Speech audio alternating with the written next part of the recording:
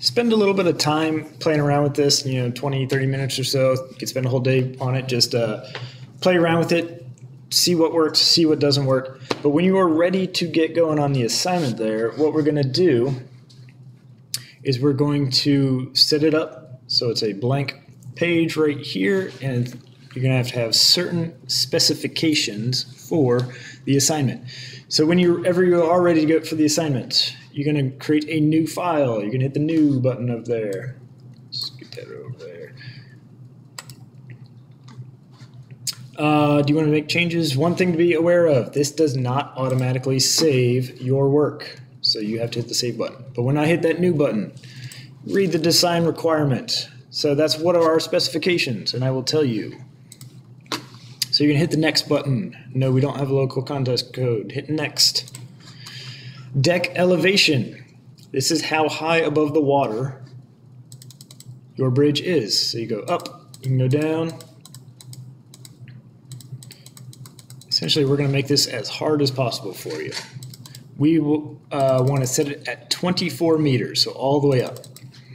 Support configuration. Do we want abutments or not? So arch abutment. So if I had an arch bridge right here, the abutment is where it connects to the earth right there. So you can change that.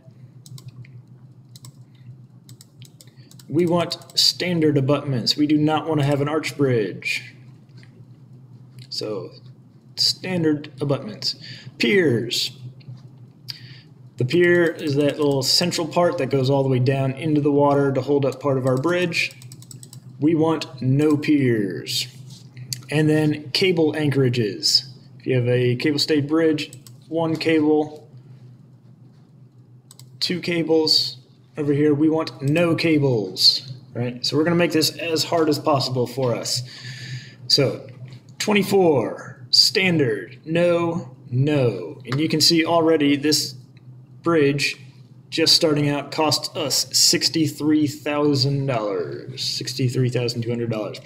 Because part of what we're going to do is we're going to try to make a bridge that works, and we're going to try to make it under budget, because budgets are a huge thing in the real world. So we're going to hit next. You can leave all this stuff alone. You can look at it if you want to. Hit next. Select a standard truss template. This is optional. If I wanted to open up a template just to kind of start working with, I can pick one of these. These are all perfectly acceptable designs. And I'm going to hit none, though, just for right now. And I'm going to hit finish, or next, and then finish. All right. So just a quick recap of that. Hit the new button. Hit next, next. 24, standard, no, no. Next, next, next, next. Finish. And here I am with my bridge. So I can start making my bridge. First thing I need to actually do is make a road across here. So I'm going to use the member just to draw, click and drag a long one right there. And now if I try to test this bridge, it's not going to work. We know that.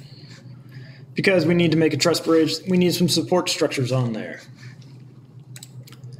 So you can kind of design this however you want to do it. So let's just start putting some pieces here. So I'm adding this joint tool right here. And I can start putting some shapes on here. Now remember, it likes triangles, so try to make it happy and make triangles. I don't know if this is going to work. I'm just adding stuff. You see, you can add multiple pieces. So again, I don't know if this is going to work. I'm just trying. Let's find out. And no, that is not going to work. So I've got that little red circle, and I can see that's a big mess. Come back to here, and I can see, oh, there's a lot of stuff going on up here. A big mess. All right. So if this part collapsed, I know I want to give that a little bit more support. So let's put another little joint right here. And let's add some more support onto those. And let's even connect all those together. You can just make this big web of mess right here. And let's see if that works. It failed the slenderness test. The slender means it is too skinny. I can change the size of each piece on here.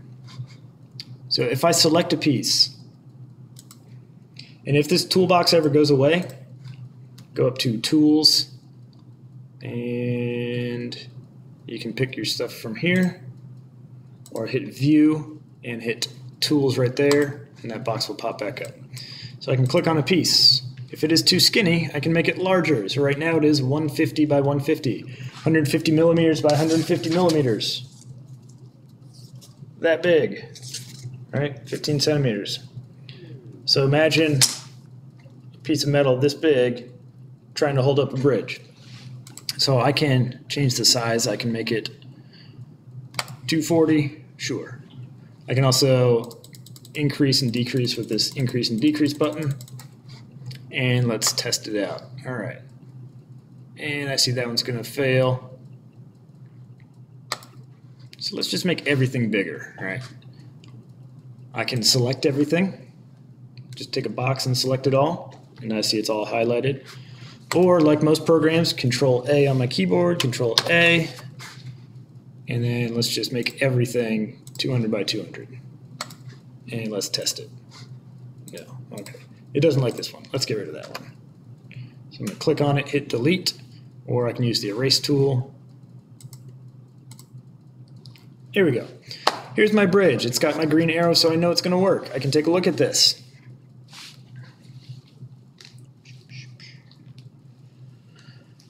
All right. So my bridge works. That's excellent. Now I've got a working bridge. Now I want to make it under budget. For this assignment, $350,000 is going to be our budget. Usually I do $300,000 for this assignment, but because of this whole virtual stuff, I'm going to make it $350,000 just to make it a little bit easier for you. But let's take a look at it right now. How much does it cost? That costs $1,037,698. So I am only over by about $700-something thousand. So we know it works. Now we need to make it cheaper. So let's take a look at our bridge right here. I know if it's a dark color, if it's a dark red or a dark blue, it is under a lot of compression or a lot of tension. Conversely, if it is a light color, if it does not change very much, I know that it's very strong, very stable. So if it's very strong and very stable, I could probably make it a little bit thinner. If it's very weak, about to break, can't make it too much thinner. So let's just look at one piece right now. Let's look at this piece right here, this vertical piece. So does that change color very much?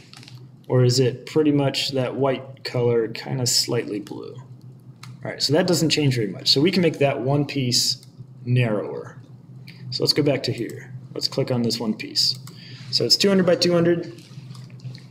Let's make it smaller with this. Remember, you can make it larger, you can make it smaller. So that was 200 by 200, and that made it 1,037,000. Let's just make it 150. All right, so I just lost about $7,000.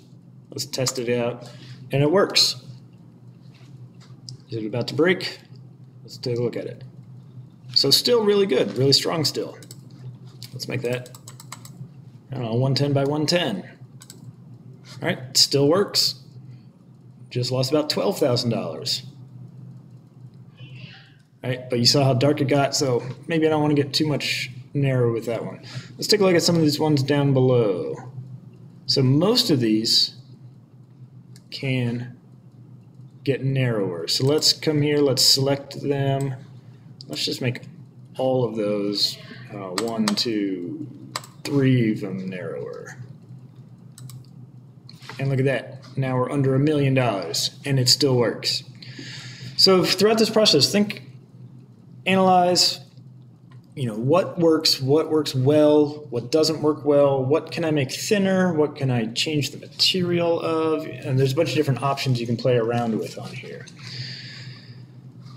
So if you need to, if you start making a bridge and it's just not working at all, I'm going to show you how to just kind of start with one of the samples, right?